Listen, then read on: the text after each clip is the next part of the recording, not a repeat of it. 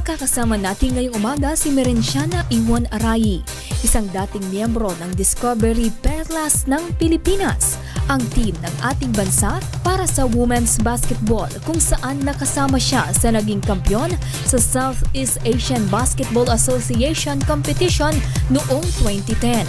Presidente rin siya ng Pinay Ballers League. Bilang bahagi ng Adamson University Lady Falcons, nakasama siya sa Mythical 5 ng women's basketball ng season 67 hanggang season 69 ng UAAP. Ano kaya ang paboritong agahan ng isang international athlete gaya ni Ewon, lalo na kapag araw ng training? Ating alamin yan sa What's for Breakfast.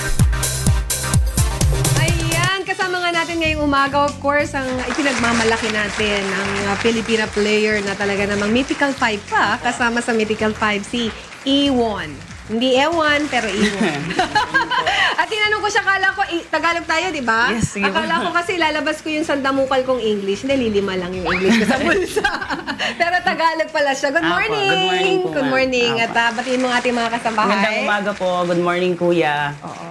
Ayan. Alamin natin yung favorite breakfast nga ni Ewon na paborito yung kainin, lalong-lalo na sa katulad mo na talaga namang kailangan ng energy sa paglalaro. Oo, araw-araw. Opo. Okay, actually, ang napili ko po at lagi ko pong kinakain right after the practice is yung corned beef with cabbage. Kahit sabihin natin na medyo ano to, pero at least may gulay pa din. Yun yung lagi ko pong hinahabol.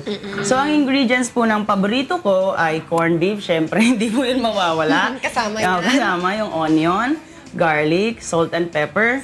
And? Siyempre, kailangan po ng rice. Kasi yun din po ang kailangan ng katawan. Kahit may ulam, pag walang rice, hindi yan pwede sa aming mga atleta. Saka di ba yan ang source of energy? Yes diba? po.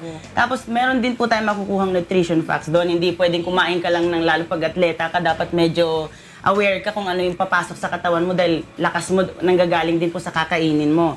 So ang amount per serving po nito, calories niya is 333, yung fat is 11 grams, cholesterol is 56 milligrams, sodium is 683 milligrams, carbohydrate is 36 grams, fiber is 4 grams, and protein is 24 grams. Oo, at kanina nga nabanggit sa atin ni Ewon na usually pa lang isang athlete na katulad niya ay hindi laging nakakapag-breakfast. Kasi you have to start early, di ba? Early po, 5:30 a.m. Di ba kasi sinasabi nila breakfast, we should have breakfast, di ba? Importante yun sa araw-araw natin. Opo, pero sa paglalaro, hindi ka po pwedeng kumain ng madami kasi umaga pa lang, tatakbo na kami. So, pag kumain ka ng mabigat, ibig sabihin, bibigat ka din. Literal na yon. So, ang kinakain lang po namin usually is tinapay, tapos Milo, kape. Kasi yung isang teammate ko nahilig sa kape, nadala na rin po ako. Kasi parang pang-energize, parang hindi ka aantukin eh. Kasi para magising ka. Para magising ka. Kaya pala may kasama tayong coffee dito. Opo. Kasama rin yan. At isa rin pala sa mga hilig ni Ewon, no? Yes, Ewon ay ang pagluluto. Kanina nga sabi niya, if you want, I can cook for you.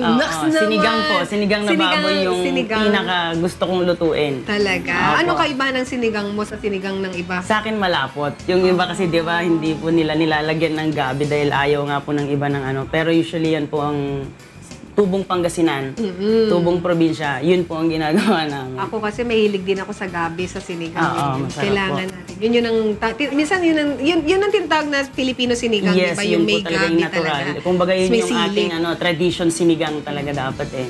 At nag-training ka, di ba, na pagiging cook? Magiging cook po sana, kaso conflict po sa schedule namin sa training. So, yun nga po, once na nagsisilbi ka sa bayan mo, hindi mo pwedeng dala-dalawa. You have to sacrifice isang priority mo. Dapat isa lang po. Tama. Siguro after your career. Eto na, pinasok ko na po yung Pinay Ballers League. Pagkatapos mo siguro, tsaka pwedeng sana po. Second pag nag-asawa na lang po ako. Yun ang dapat.